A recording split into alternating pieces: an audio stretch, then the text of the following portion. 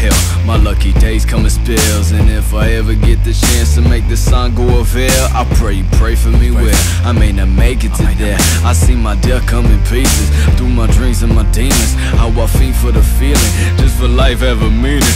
I can never be what they want me to be for myself, so fuck it. Guess I'll take life where it breathing inhales. I ain't never had a problem like this before the pain. It ain't nothing but what God will insist that you remain. I ain't never sure what y'all couldn't miss. Ain't that a shame? Yet I still can't get no loving out here. I ain't never had a problem like this before the pain. It ain't nothing but what God will insist that you remain. I ain't never sure what y'all couldn't miss. Ain't that a shame? Yet I still can't get no loving out here. Hello and welcome to the Creative Experience. Today we're here with T. Hayes. Hola mama. Other known as Mighty Ambassador. Other known as Rel. Other known as Tyler Hayes. And today we're here to talk about who is T. Hayes. So who is T. Hayes? T. Hayes is somebody that can't really be defined easily because we're all individuals, we're all humans, and we can't really just be defined as one thing. So, you know, when you say I am this, and when you give yourself a label, see, I don't like labels. When you give yourself your label, you know, people hold you to that standard. So, and as people, we're not always gonna live up to that standard. And when you eventually don't, people, you know, it's like, what the hell? People get confused. So it's like, I don't try to define myself as something, but I will say, because I find something interesting about I define myself previously as liquid matter, because liquid matter, the way, you know, liquid works, is not as solid, it's not so steadfast to one thing, and it's not gas because it's not too erratic, it's not too unpredictable. So I'm like in between. I'm liquid matter, and I can change form whenever I want to, and you can contain it, but you can't really at the same time, because, you know, it's gonna leak, it's gonna change, you know, it flows. I just think it's interesting how I see myself, the way that liquid moves. It's just weird. I'll probably come up with a better way to define myself in the future, but that's just like one of the first things that comes to mind. So you released a project recently called Kill the Mockingbird. Kill the Mockingbird. And what does the title Kill the Mockingbird mean to you?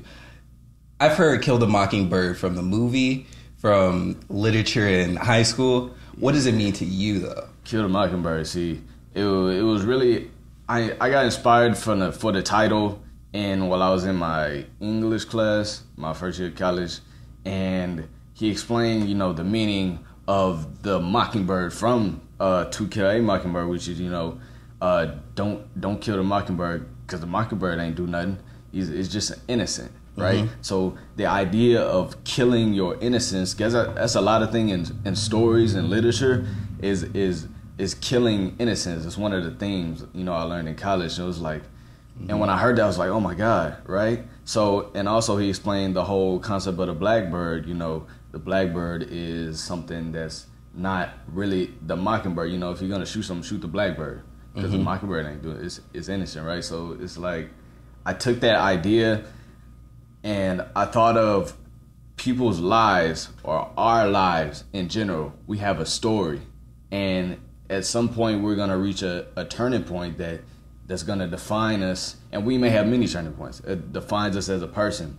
So I recently, you know, I felt like I recently had my mockingbird killed. I had my innocence destroyed, you know, through a bad relationship and heartbreak, and that was kind of the turning point of my life right now. The evolution of me right now, and that's basically the idea. If I could, the best way I could put it, because, you know, I could go on for a long time explaining the idea of killing the mockingbird, but that's basically. Why'd you think that killing the mockingbird was the best decision? Killing your ego. What led you to killing your ego? Killing my ego is something that has been leading up to me in my life for a long time, because I've always been an arrogant individual mm-hmm. my whole life. So, you know, when growing up, people in my family, or just people in general, told me, you know, I should be more humble. And I was like, humble. I didn't even honestly didn't know what that means. I couldn't, and I would look up the definition. I'd just be like, humble, what? And I could never grasp onto it. But once you know you have something in your life that just just rips away your pride, or it makes you feel like you think you are one thing, but you're really not, and you're not what you think you are. Life, it ain't what you think it is. So once you have that realization, you are able to remove yourself and look at the world and yourself and how you affect people from the outside in instead of the inside out. Because once you look at the world from the inside out, that's egotistical. But once you learn to remove yourself from everything that the world or society, embodies, then, you're looking from a free thinking headspace. And killing my ego really helped with that. That's just like a big thing. And that's my new thing as a person, like humility, truth, and knowledge. Those are my 3 things that I live by myself, that I value. Do you think killing your ego has influenced your music to grow because you're thinking in a different state and you have more to adapt with? Oh, definitely.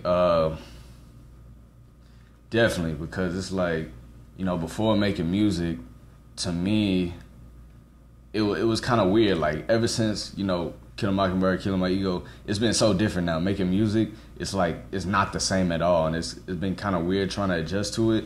But, my music has always been about me. Because that's the thing that anybody can rap about the best, is about themselves. Exactly. Because, you know better than yourself, supposedly, right? So it's like, that's what it's gonna continue to be, because I don't want to, I don't want to be fake. Someone who doesn't know what they rap about, some fake stuff, right? So, I'm always keep it real, but it's like, it's so different now, because, I had this idea of, what do you call it? A holy plan, God's plan, right? So my life was everything that happened in my life, or trying to come up in the rap game, my success, and I was like, oh, this is God's plan, this is supposed to happen. And it's not like, I didn't work for it. This was planned since my birth. And you can hear it. If you go back and listen to my music, you can hear it in there. So, yeah. What do you think the future for T. Hayes is? The future, I don't know. And I think, because you can only be optimistic. I think people who think they know the future are egotistical. That's ego. Nobody knows the future until it happens. Exactly. You can give a guess. You can give your best guess, but you don't know. You don't know, because that's just dumb. It hasn't happened yet, right? So it's like, the future for me, what I want it to be, is I guess I want to be successful, but what I've always done is make the best of my every situation that I can. I try to make the best of it. When shit hits the fan and everything, it's you just gotta do your best in life. You just gotta do your best. Exactly. Because you can't control everything.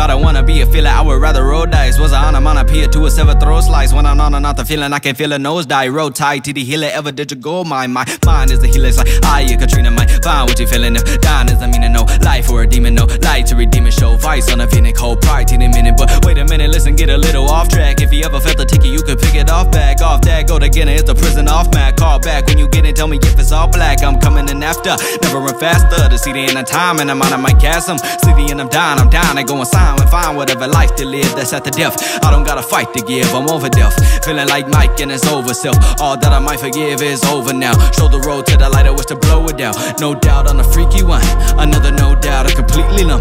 I can never hold out to a piece of something just to function like the normal, not a total, not a tonal. I don't wanna be live, I don't wanna be dead. Hanging on the line by a line on the edge. When I fold the cry, I feel a knife on the end. Ain't no gold in life, ain't no life in the end. I do a little kid raps, right? So, and I remember it was, and I was sending some stuff to my cousin, who's also an artist, Desiree McKinney. Go check her out, Desiree McKinney. And I was sending her some raps, and she was like, yo, this is good, yo. Something like that. And she called me up. I'm like, dang, why is she calling me out? I just sent her a little rapidy rap, right? And she was like, yo. You know, she was inspiring me, and I was like, you know, I never took being a rapper serious. Exactly. And I was like, because it's so like far-fetched for some people. Yeah, it's like chasing your dreams, and I had to instill that in me as a kid. You know, chasing your dreams, that's just irrational. You can't chase your dreams. So, and you know, it's not worth to chase your dreams. But, and what, you know, she inspired me. She was like, no, you can do this, blah blah blah. And to me, I was like, you know, she sound crazy right now. Exactly. Like I don't care about this stuff. And then, you know, but when I hung up the phone, I sat there and thought about it. I was like, what am I going to do in my life? Exactly. Because before why do you have to have a designated path? Yeah, right. Even before I even want to be a rapper, like when I was a little kid, I always wanted to be a movie star. I wanted to be an actor for anything, but you know, dreams, I instilled in me as a kid, you know, chasing your dreams, that's just, that ain't it.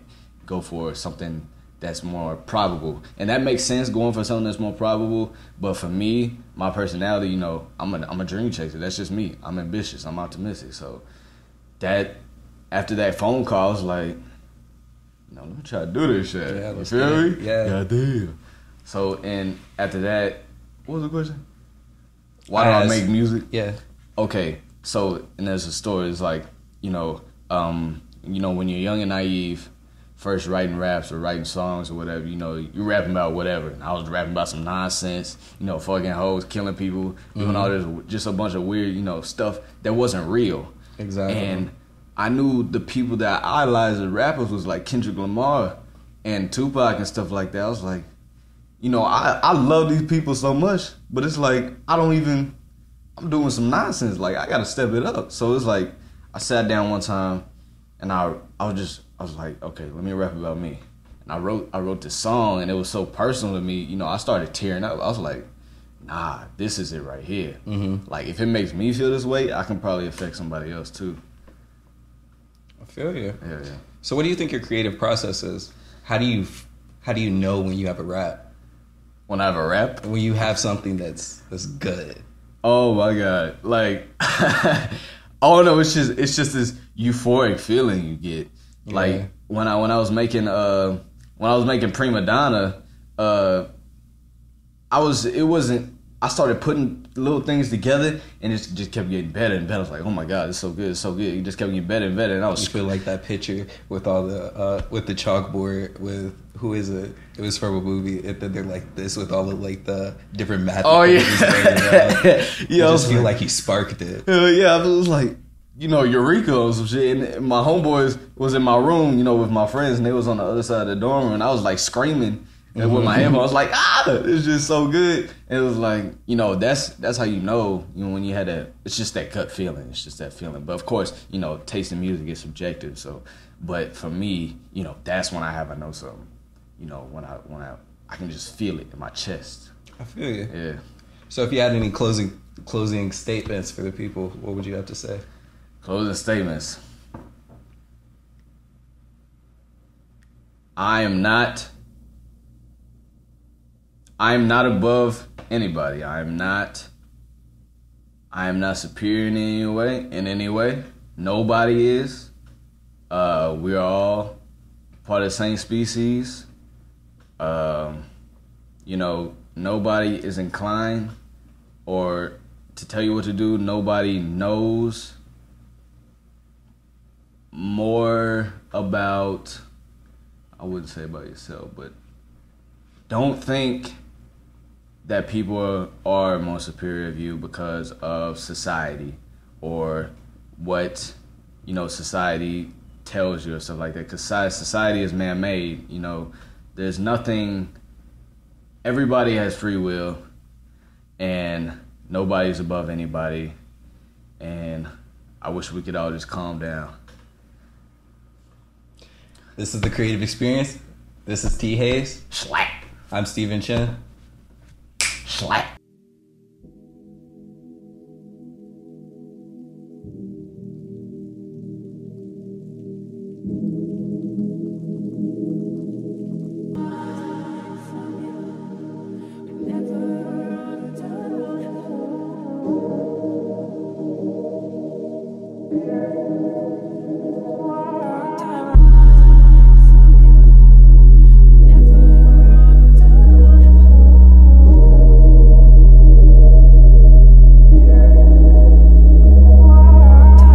It's just something can't contain or something. It's just something I've been raised to function. Just can't help it when I aim at nothing. I've been living on you. It's just something can't contain or something. It's just something I've been raised to function. Just can't help it when I aim at nothing. I've been fucking on you. Been loving on you, babe. Been fucking on you, babe. You know I love the pain. You know I love his hate. You know I love to stay. I'm in love with the pay. I drink up what you lay. Don't think I'm cuffing, yay. Don't think that don't think that I'm cuffing it. Leaving the reasons a reasonable covenant. Evil no covenant. T coming beast with the beast and I'm bubbing it. Beast with the tongue in it. She fuck with me cause I beat those discussing it. Leaving and bringing and feeding for me. I just be moving and choosing and moving. It's up against who I've been looking for you niggas. Losing and groovy and stupid as new niggas. Goofy and doofus and stupid as you niggas. Fugazi fool niggas. You lazy you niggas. Spitting insane to the base. Yeah. Living this gang to the bay. Yeah. Money get changed for the pay. Yeah. Honey dick quick to the face. Yeah. I don't want my own calling. I don't wanna lie no more. And I don't love my own darling. Take me far away. It's just something can't contain or something. It's just something I've been raised to function. Just can't help it when I aim at nothing. I've been living on you.